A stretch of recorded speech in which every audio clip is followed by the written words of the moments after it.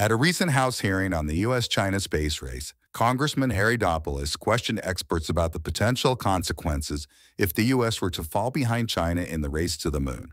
Watch their exchange right here. What position will the communists have an advantage on as we talk about the standards of the future? We talked a little bit about GPS and other technologies. What are there other concerns should we somehow lose this space race? So let me first emphasize that in this context, we are in a sense in a relay of marathons. That you may win this, you may be fastest on the second leg or the third leg, but that doesn't mean that you've won. So in this context here, it's a matter of who will make it back to the moon first, but much more important will be who will be able to sustain a presence on the moon.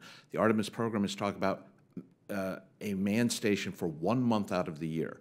I suspect that the Chinese are much more thinking 12 months out of the year.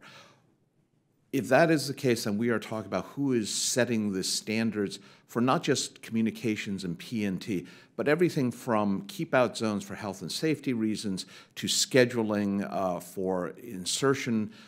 In essence, what will be the language of cislunar space travel?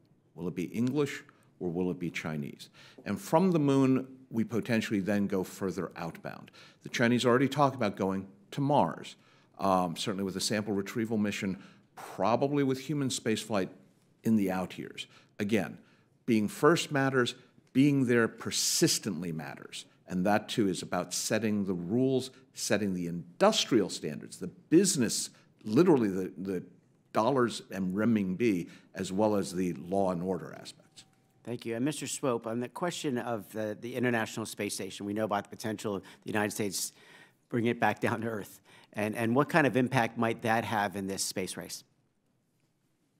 Thanks for the question. I think we have to think about what we're trying to achieve in low Earth orbit. There's science there, there's prestige there. Look at that transition to a commercial approach to space stations, and really, is NASA putting enough money on the table to make that work?